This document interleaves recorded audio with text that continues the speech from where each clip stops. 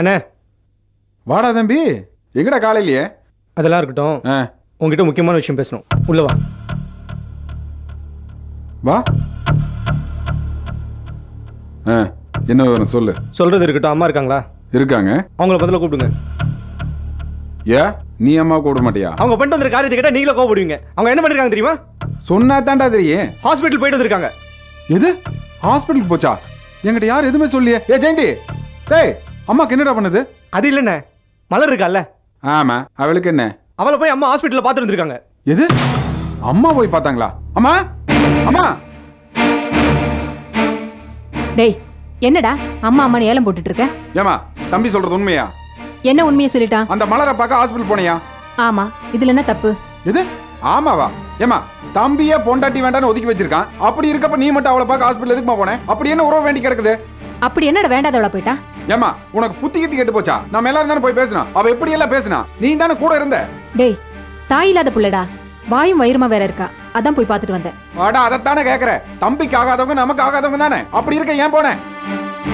அதான் அவங்க போயாச்சு வந்தாச்சு. இப்ப எதுக்கு ஆகாதவங்க போகாதவங்க நடந்து முடிஞ்சதை பத்தி பேசிட்டு இருக்கீங்க? அடுத்து என்ன நடக்க போதோ அதை பத்தி பேசுங்க. இதெல்லாம் உங்களுக்கு எங்க புரிய போகுது? வெறும் வாய் சவடால் விடுறதுக்கு தான் லாய்க்கு. டேய் அரஞ்சன பல்லுக்கெல்லாம் கழட்டுமாமா. என்ன அவங்களுக்கு ஒத்து உதுறையா? பேசாம வாயை மூடிட்டு நில்லு. டேய் எனக்கு யாரும் ஒத்து உத வேண்டாம். நான் ஒன்னும் உங்களை மாதிரி கல்லு மனசு படைச்சவ கிடையாது. ஏன்னா நானும் 4 பிள்ளைங்களை பெத்தவதான். அந்த புள்ளதான் கேக்குது ஏன் போனேன்னு. டேய் புருஷன் இருந்து வாழ முடியாம வாழ வெட்டி இருக்கிற கொடுமை எனக்கு மட்டும் தானே தெரியும். உங்களால அதெல்லாம் புரிஞ்சுக்க முடியாது.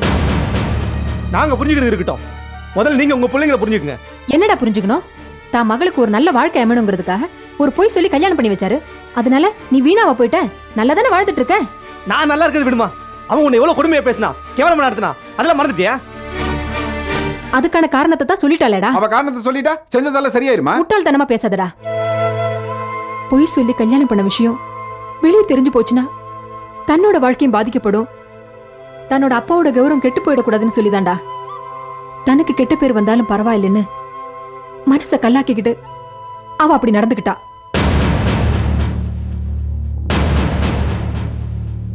இதெல்லாம் சொல்லி காலில் விழாத குறைய கெஞ்சி கதறினாலேடா. அப்ப கூட உங்க மனசு இறங்கலையா? தான் கழுத்துல கிடக்கிற தாலிக்கும் வயித்துல வளர குழந்தைக்கும் பதில் சொல்லிட்டு போங்கன்னு சொன்னாலே அப்ப ஏதாவது பேச முடிஞ்சது உங்களால? அப்புறம் என்னடா பேசுறீங்க?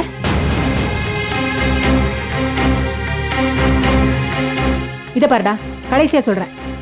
என் மருமக ஒரு குழந்தைய பெத்தெடுத்து அதுக்கு சேன தண்ணி கொடுத்து வளர்த்து ஆளாக்குற வரைக்கும் நான் அங்க போவேன் வருவேன். இது யாரும் தடுக்க முடியாது. நில்லுமா.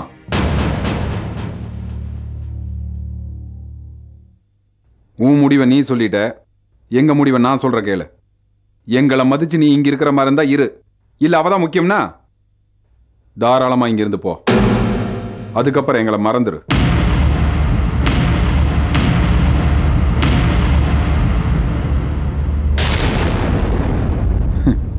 தம்பி, நான் சொன்ன அம்மா கேட்பாங்கடா.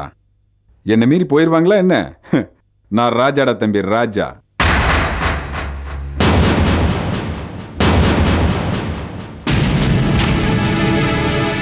ஓ முடிவை நீ சொல்லிட்ட, என் முடிவை நான் செஞ்சு காட்டுறேன். அம்மா எங்க போற? எங்க போகணுமோ அங்க போறேன். அத்தை என்னது அவங்க தான் இப்படி பேசுறாங்கன்னா நீங்களும் இப்படி பண்றீங்க? இது பாருங்க, நீங்க அங்க போக வேண்டாம். அந்த மலர் உங்களை எவ்வளவு கொடுமைப்படுத்திருப்பா, அவமானப்படுத்திருப்பா. சரி, நீங்க சொல்ற காரணம் நியாயமாவே இருக்கட்டும். நீங்க அங்க போக வேண்டாம். இல்ல ஜெயந்தி, நான் கிளம்புறேன். அம்மா அத்தை அம்மா அம்மா அம்மா சொன்னா கேளுமா. அங்க போக வேணாமா? அம்மா அண்ணே சொல்லுங்க. அம்மா போக வேணாம். நில்லுங்க அத்தை. போட்டு விடுறா. என் பேச்சு மீறி போறியல்ல, போ. எத்தனை நாளைக்கு அங்க இருந்துருவே? செவுத்துல அடிச்ச பந்து மாதிரி திரும்பி இங்கதானே வரணும். போ.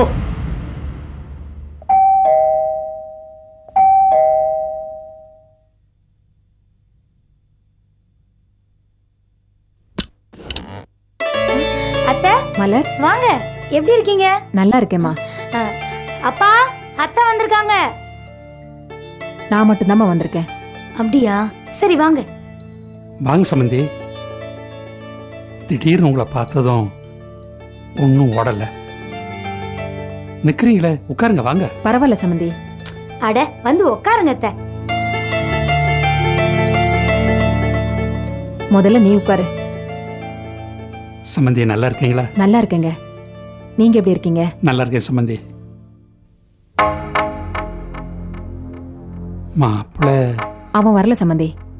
நான் தான் என் மருமகளை பார்க்கணும்னு ஓடி வந்துட்டேன். இனிமே மலருக்கு குழந்தை பிறக்கிற வரைக்கும் கூடவே இருந்து கவனிச்சுக்கணும்னு தான் வந்தேன். என்னமோ தெரியல, நடுவுல ஏதோ பிரச்சனை நடந்து போச்சு. பரவாயில்ல, எல்லாம் நல்லதுக்குதான்.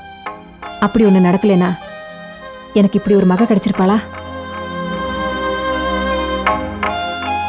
ஆமாம்மா, நான் உன் அம்மா. நடந்ததெல்லாம் மனசுல வச்சுக்காத. எல்லாம் கெட்ட கனவா நினைச்சு மறந்துரு. இத பாருங்க சம்பந்தி, என் மகளுக்கு ஒரு ஆயாவா இருந்து சேவகம் பண்ண போறேன். அதுக்கு யாரும் தடை போடக்கூடாது. தடையா? என்ன சம்பந்தி நீங்க? சம்பந்தி, இது உங்க மக வீடு. காலத்துக்கு நீங்க இங்க இருக்கலாம். உங்களை யாரும் போக சொல்ல முடியாது. என் மக உங்ககிட்ட எப்படியெல்லாம் நடந்துக்கிட்டான்னு எனக்கு தெரியும். அதெல்லாம் நீங்க மனசுல வச்சுக்காம அவளுக்கு உதவி செய்யணும்னு இப்ப இங்க வந்திருக்கீங்களே, உங்க பெருந்தன்மை யாருக்கும் வராது சம்பந்தி. உங்க மகனால என் மகளுக்கு இன்னொரு நல்ல வாழ்க்கை கிடைச்சதுன்னு ரொம்ப சந்தோஷப்பட்டேன். ஆனா இன்னைக்கு அவளுக்கு இன்னொரு தாய் கிடைச்சிருக்காங்க போது எப்படி நன்றி சொல்றதுன்னே தெரியலம்மா. நீங்க நல்லா இருக்கணும் தாய், நல்லா இருக்கணும். என்ன சம்பந்தி இதெல்லாம்? நன்றி எல்லாம் பெரிய வார்த்தை சொல்லிட்டு அப்படியெல்லாம் சொல்லி மறுபடியும் என்ன வெளியே அனுப்பிச்சிடாதீங்க. ஐயோ, அப்படியெல்லாம் ஒண்ணும் இல்லம்மா. மலர், என்னம்மா உட்காந்துக்கிட்டு இருக்க? சம்பந்தி அம்மாக்கு காஃபி போட்டு எடுத்துட்டு வா. இத பாருங்க, இனிமே என் மகளுக்கு செய்ய வேண்டிய கடமையில நானே தான் செய்வேன். நானே காஃபி போட்டு கொண்டு வரேன். இல்ல அத்தை, நான் அத்தை இல்ல, அம்மா.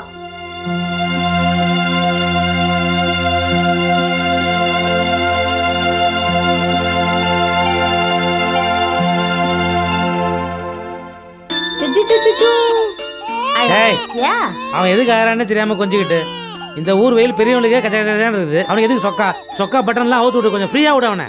சரி சரி, சட்டை கட்டி ஆழக்கூடாது. அம்மா அம்மா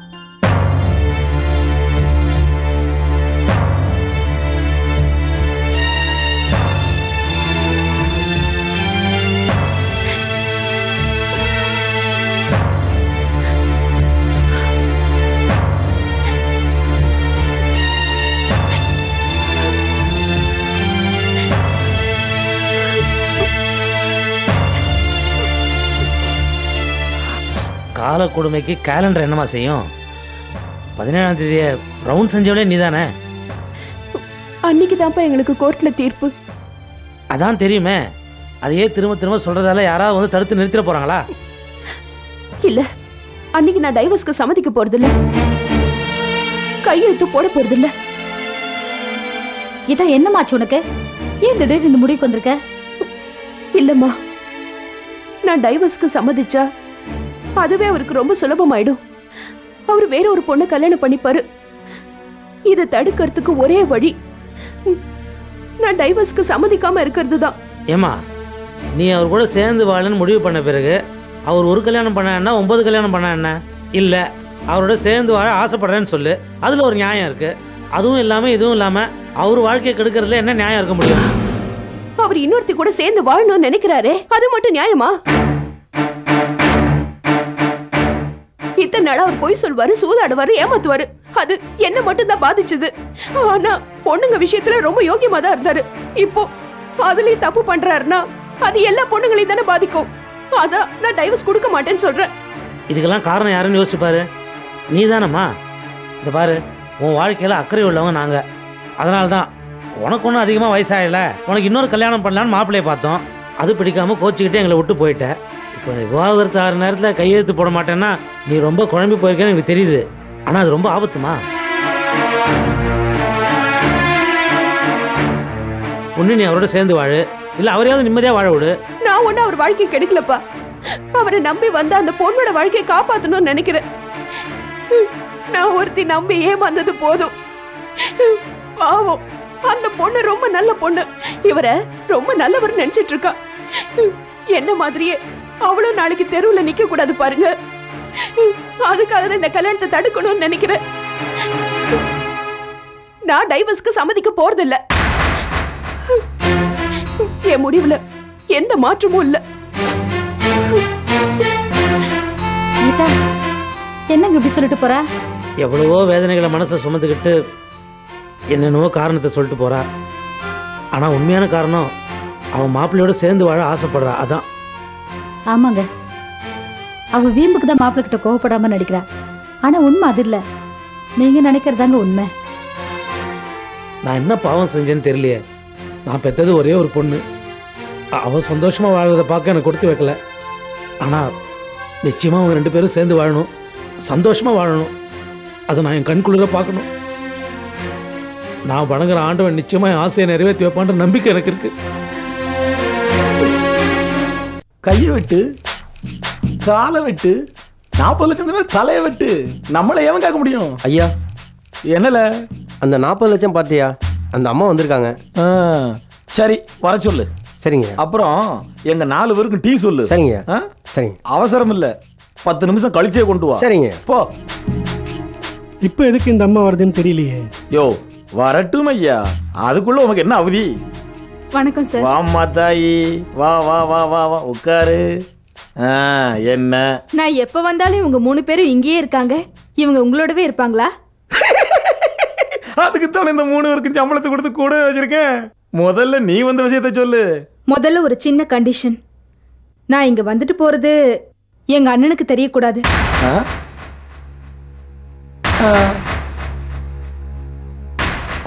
சொல்லு. நான் என்ன சொல்ல வரேன்னா, நீங்க சொன்ன காரியத்தை நல்லபடியா முடிச்சிட்டுங்க ஐயா. கொஞ்சம் இதை பாத்துருங்க ஐயா. ஏல தாய் வந்திருக்கு, பேசிட்டு சொல்லணும்னு சொல்லுங்களா? நீ சொல்லு தாய். அது என்னன்னா, நானும் எங்க அண்ணனும் வக்கீல் கிருஷ்ணன் மூலமா உங்ககிட்ட பணம் வாங்கினத ஒரு நிமிஷம் பாத்துட்டீங்கன்னா ஒரு வேலை முடிஞ்சிருயா. நானும் நிம்மதியா போயிருவேன். அட ஆறல இவன் சொல்லிவிட்டு இல்ல, நான் தான் பார்க்காம சொல்லிட்டோம்ல. அதுக்குள்ள என்ன உதி போல கோட்டி போல. நீ சொல்லுதாய். அது என்னன்னா 40 லட்சம் ரூபாய் நாங்க வாங்கினத. இதை நீங்க பார்க்கலனா என் தலையே வெடிச்சிடும் போல இருக்கு அண்ணாச்சி. இதை பார்த்துட்டு அப்புறம் பேசுங்க. அட ஆறல இவன் சும்மா என்ன கேட்க மாட்டியால? நீ சொல்லுதாய். இல்லங்க, நீங்க முதல்ல ஒரு பிரச்சனை என்னன்னு முடிங்க. அந்த தீப்பெட்டியில் அப்படி என்னதான் இருக்குன்னு பாருங்களேன். கூடல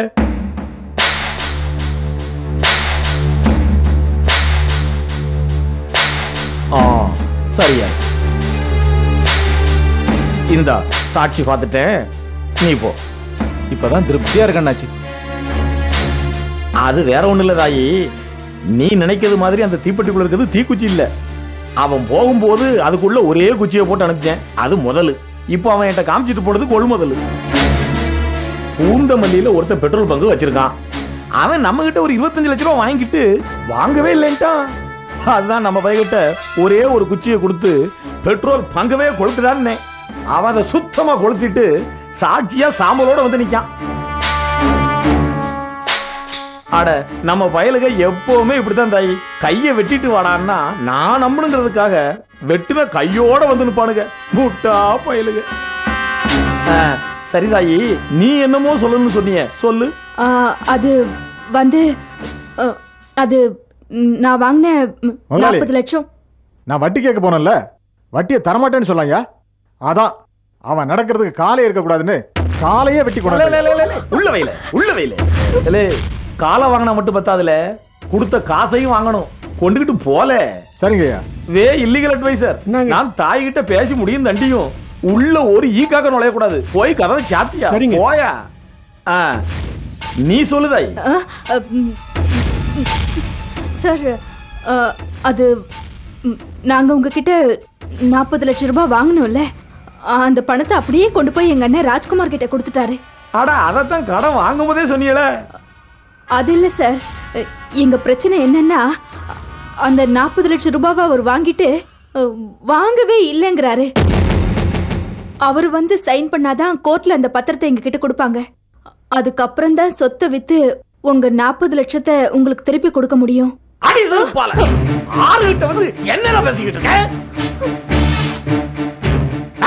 பணம் வாங்கும் போது உங்க என்ன சொன்னேன்? உன் செவத்துக்காது ஏறல. பணத்தை வாங்கினவன் இல்லங்கிறான் நொல்லங்கிறான்னு கதை அளந்துகிட்டு இருக்கேன். தோலை உரிச்சு தொங்க விட்டுருவேன். ஒரே குச்சியில உன் பங்களாவை சாம்பலாக்கி தீப்பெட்டியில கொண்டு வந்துருவேன். பார்த்தெல்ல தீப்பெட்டிய. ஐயோ இல்ல அண்ணாச்சி, கோச்சிக்காதீங்க. நீங்க கோர்ட்ல வந்து எங்களுக்கு பணம் கடனா கொடுத்தது சொன்னா போதும். உங்களை சாட்சியா வச்சு ராஜ்குமாருக்கு பணம் கொடுத்தத ஒத்துக்க வச்சிடலாம். செருப்பால் அடிப்பேன். என்ன என்ன பேப்பையும் நினைச்சியா? ஆறுன்னு நினைச்ச ஆளவன் தான். ஐயா நிலைக்கு ஆறுல கட்டாக்கி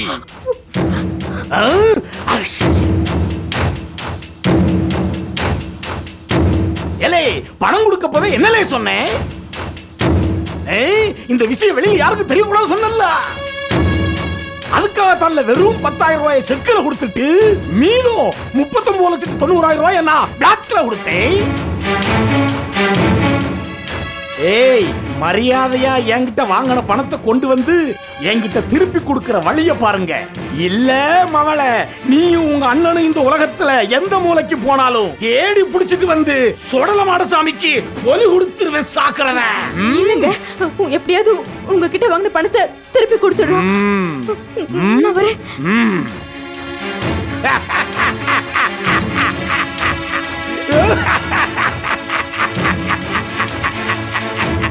என்ன தாயி, வாம்மா.